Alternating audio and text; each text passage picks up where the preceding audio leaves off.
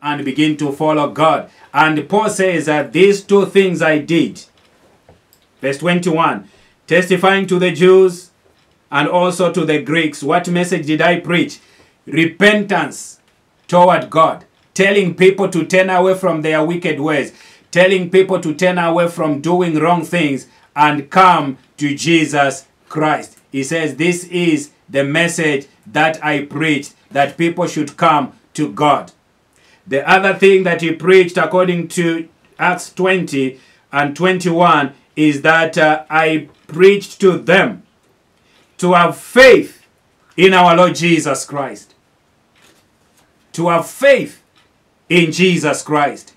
I've told you before, I've shared this before, but we need to go back again and again as we trust our Lord Jesus Christ. This is the month that all of us, we must begin to realize and think twice. Am I following Jesus Christ genuinely? Or is it that half-heartedly that I've been following Jesus Christ? It's the time that we need to rededicate our lives back to Jesus Christ. Paul says, when I came to you, I preached nothing. I came trembling, in fear and trembling. I did not come with eloquence. I did not come with good grammar. I did not come boasting of anything as an apostle. I came to you trembling. I preached to you repentance. I preached to you that you must put your faith in God. And remember the people that he's dealing with when he called these elders of Ephesus. Maybe let me just read more scriptures so then we share together. So he tells them the message that he preached. Repentance toward God. Turning away from our wicked ways. And putting our trust and faith in Jesus Christ. That's the message that he preached. Verse 22, Acts 20:22. The Bible says, and see now I go bound in the spirit to Jerusalem. I do not know the things that are going to happen to me. But the Spirit has been testifying to me that where I'm going to be imprisoned. And you are not going to see me anymore. It's a very moving message from Paul. A very touching message from Paul. He says, I lived among you 3 years. I preached to you the gospel of Jesus Christ. Now I am going. The Spirit has testified to me. The Spirit of God has told me that you shall see me no more. But I want you to keep on trusting Jesus. Keep on trusting the Lord. Stay saved.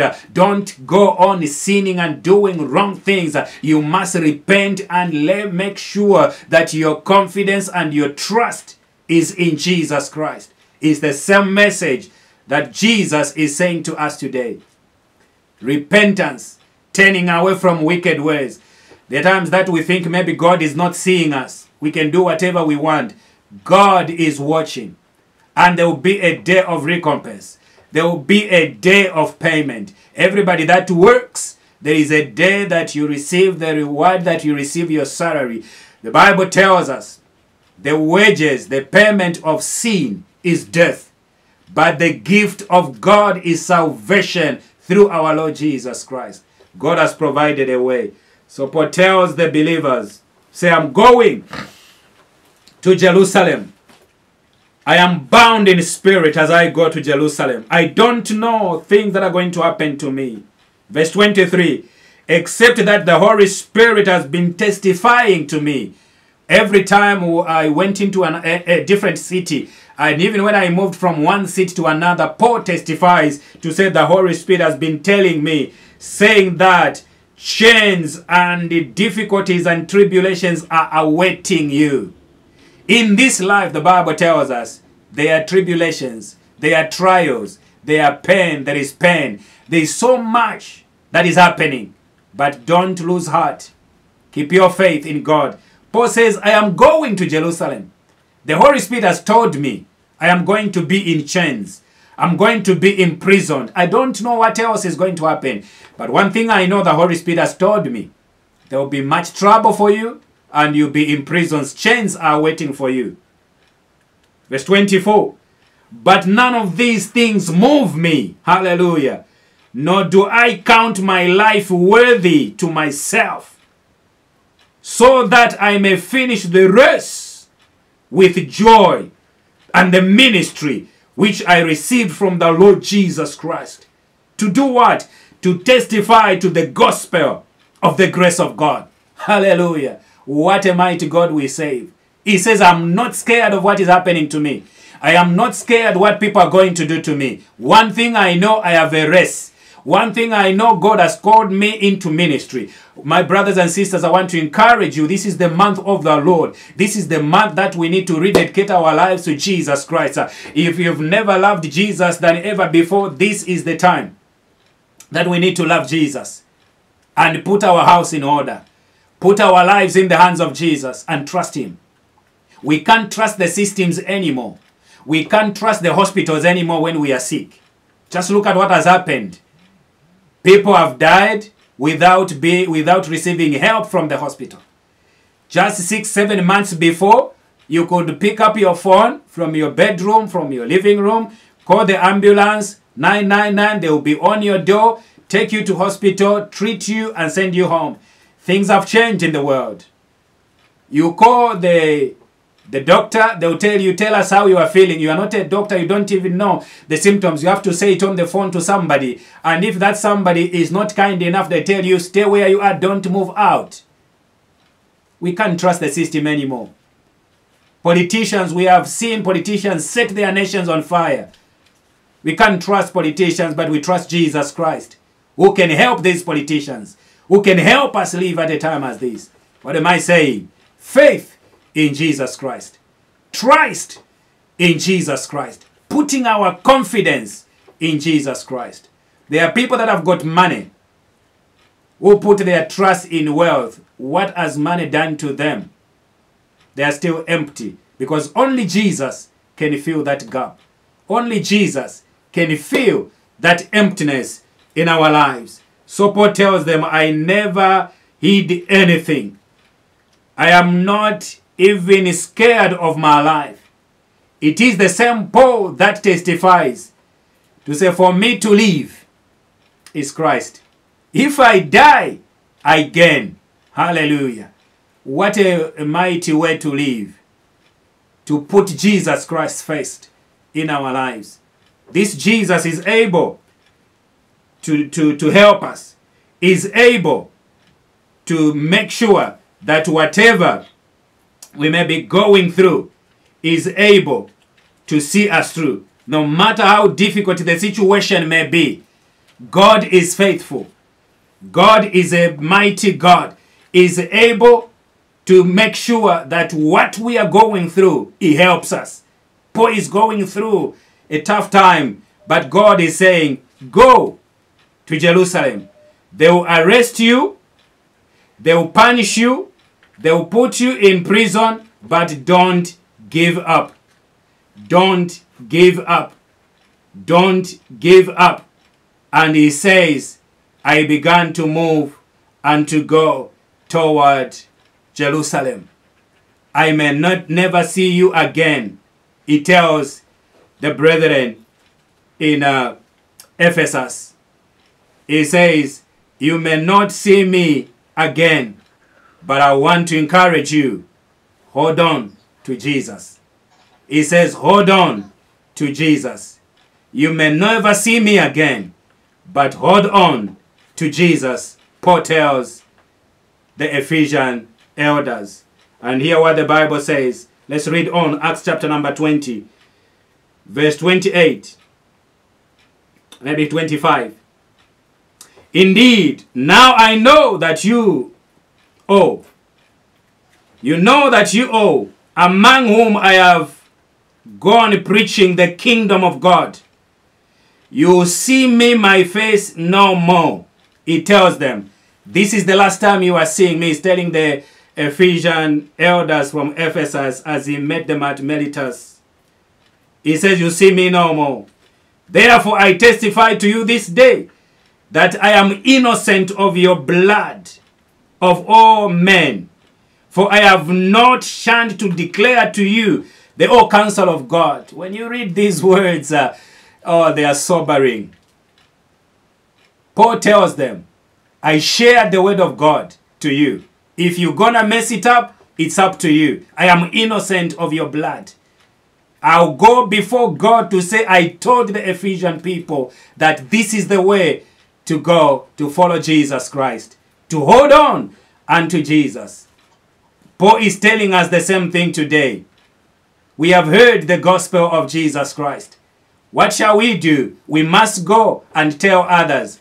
Paul says, I am innocent of your blood. I am not going to be accountable that I didn't do my part. I have done my part. I have shared the gospel. Can we please partner with Jesus Christ?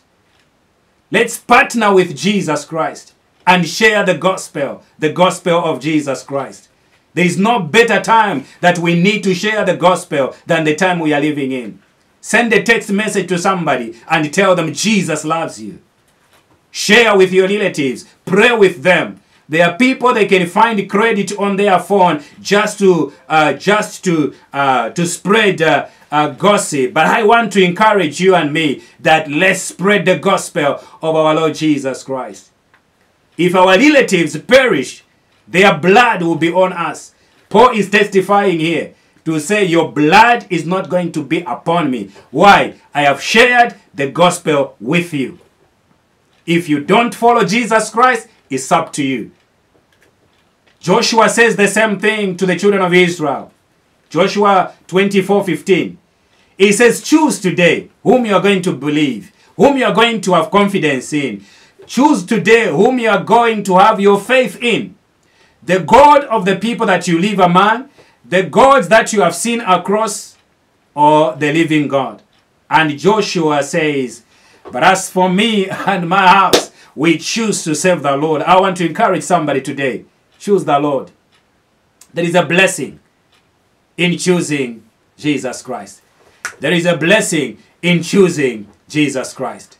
And Paul says, I am not guilty of your blood.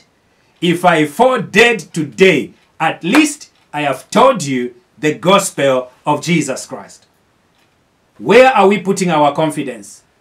Where is our trust? Is our trust in the money? Or is our trust in the things of this world? But the Bible says our trust and confidence must be in our Lord Jesus Christ. And as we continue to share from this, you see Paul telling them, the brethren,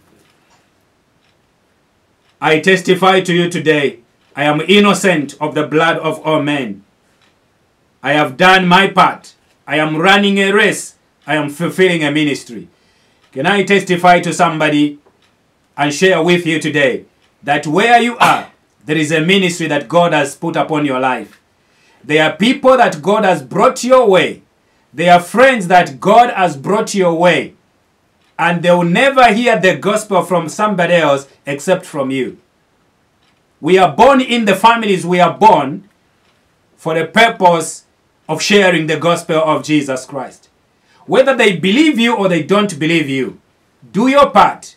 Share the gospel of Jesus Christ. You don't need to be a pastor to share the gospel. You don't need a title to share the gospel. All you need is just to be a believer who has faith in Jesus Christ, who is trusting Jesus Christ, say Jesus is well able to save you. Yes, I have no money to give you, but what I have, I give to you. Remember Peter and John, as they were going into the temple, at the gate called Beautiful, there sat a man who was lame from the mother's womb. The man was looking to Peter and John to say, give me something. He was expecting money. Like our day today, you see beggars standing by the traffic lights, standing by the shops, anywhere they are asking for money. Peter, in those days, they had people that were begging. And this man went to the temple because he knew that the people who come to the temple, the Christians, at least they've got softened hearts, they'll give me something.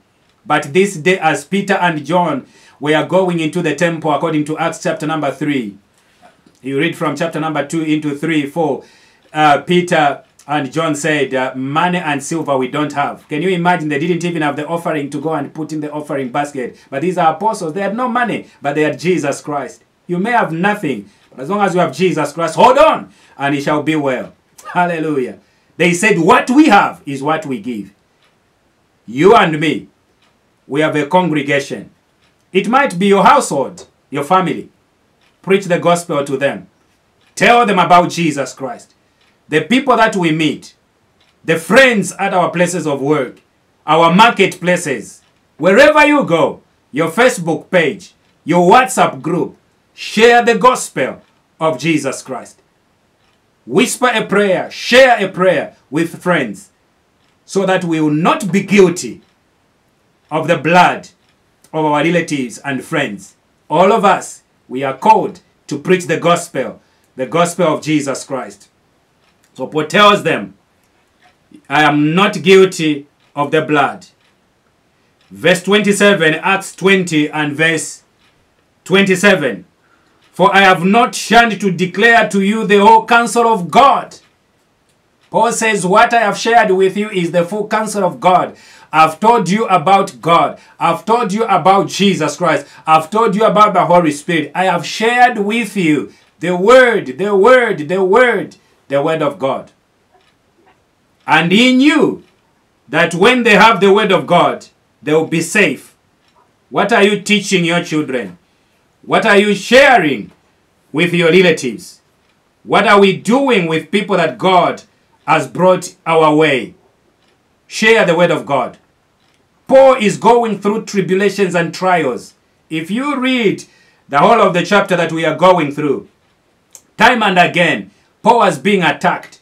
Even this time, he couldn't go back into Ephesus. He's at Miletus, and he calls the Ephesian elders, the leaders, to say, please come.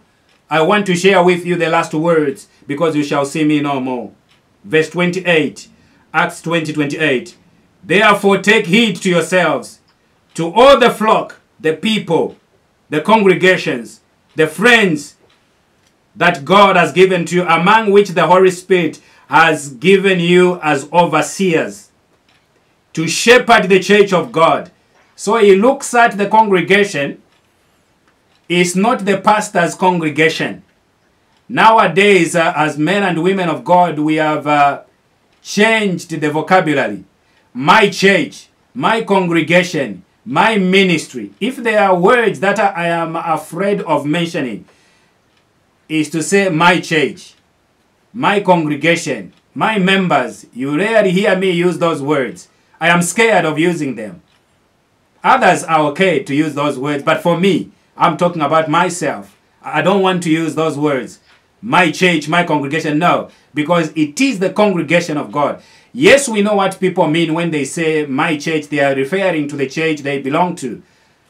But these churches and names are not what Paul is talking about. Paul planted these churches. You rarely hear Apostle Paul calling them to say my churches, my church. He's telling the elders of Ephesus, be careful how you look after God's people, whom the Holy Spirit has entrusted to you. Just like parents, the children that we have, we must teach them the word of God and the right things, because we are just custodians. And we will give an account before God who gave us these children. The people that God brings our way, we will give an account if we don't tell them the truth, the word of God. The wives that we have, the husbands that we have, if we don't do the right thing according to the word of God, we will give an account before God. But that is not our portion. So Paul warns them. He says, look after God's people that the Holy Spirit has given you. Shepherd them. Feed them. What is the work of a shepherd? To feed the flock. To take care of the flock. Whose flock? Verse 28. Look after the sheep that the Holy Spirit has given you, the churches that God has given you, the people that God has given you, to shepherd them, to feed them. The church of God. So the church is the church of God. Believers, we are believers because we believe in Jesus Christ. We must have faith in Jesus Christ. And here what he says, he's telling the elders, look after God's people. Shepherd the church of God, which he, God himself, purchased and bought with his own blood. My God, my God. As a church, we have been bought with the price, the blood of Jesus Christ. That price is so precious.